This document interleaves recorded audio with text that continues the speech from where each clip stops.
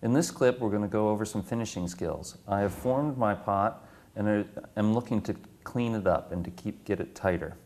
What I can do is use my wooden tool with a point, come in here at the bottom, and I want to get some of this clay or weight out of here. I'm going to incise the clay down here and try to remove some of the clay up off the bottom. I can really define a lot of my pot here, forming the base and forming the lip, the top, into what I want it to be. I like to create a little undercut here, which creates a little shadow, so later on it can seemingly come up off the surface of the table and not be so grounded. Again, just undercutting, going slowly, trying to remove some of the clay and forming our bottom.